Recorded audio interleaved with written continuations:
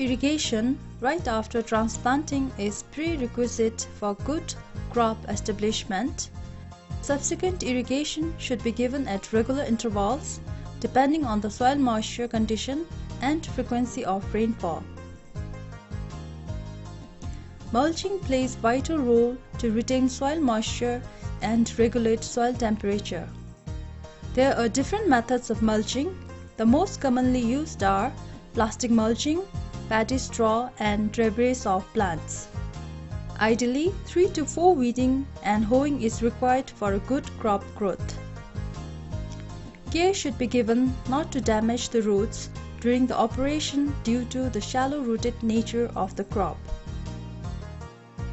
An acre of field needs to be incorporated with at least 6 metric tons of well-decomposed farmyard manure or fully matured compost.